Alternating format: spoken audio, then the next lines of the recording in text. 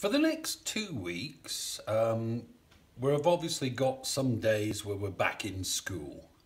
What I'll intend doing with those is to use those for tutorials. So I want you to be able to ask me questions or areas. Doesn't have to be on just what I've set on the teams for the next couple of weeks. You know, you can ask me about any of the topics and I'll be happy to go through anything to do with that. Okay, so on school days, treat them as a tutorial. So bring along questions to ask me. You'll have, we've got packs of past papers, which I'll be handing out when we get back. So there's plenty of work to do. Now, for the next 2 weeks, what I'm doing for each week is I'm going to do an assignment, which will have 3 sessions of work, which would be of the order of an hour and a half, which is what a double period would be, plus a shorter session, which will be the bit that I'd like you to submit.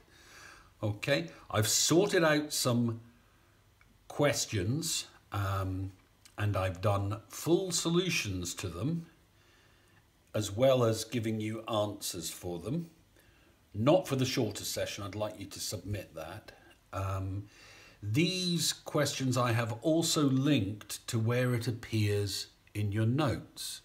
So if you are doing one of these sessions, okay, and you're stuck on a question, the first thing I would like you to do is to look at the, I've got it as an Excel, but I'll also stick it on as a PDF so you can see where in your notes you will find that. Okay, the page numbers refer to the Miss Grubbs notes, which I posted on the Mr. Shipley channel earlier on this term. So it will tell you where to find a similar, well, the explanation for how to do that question there. Okay, so I'd like you to look at that first. If you still don't understand it, then I'd like you to make a note of it so you can ask me when you're in school. I would also, you can also then go and have a look at the worked solutions, okay? If you simply want to check whether a question is right or not, you can look at the answers, okay? Which will be a quicker way of doing it. But if you're still stuck, as I said, having looked in the notes and had to think about it, go on to, I said, have a look at the work solutions, which I've already attached.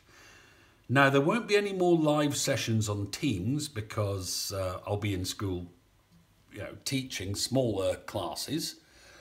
But if you post on Teams, I'll try and get back to you as quickly as possible. Though you may have to wait a bit longer because, as I said, all the teachers are going to be back in teaching in school. Okay, so you may have to wait a little bit longer, but I will get back to you. But you will also have the in-school days where you can ask me, you know, whether it's individual questions or whether it's a specific topic that you did not do. So I hope that explains what we're going to be doing for the next 2 weeks. Hope to see you soon.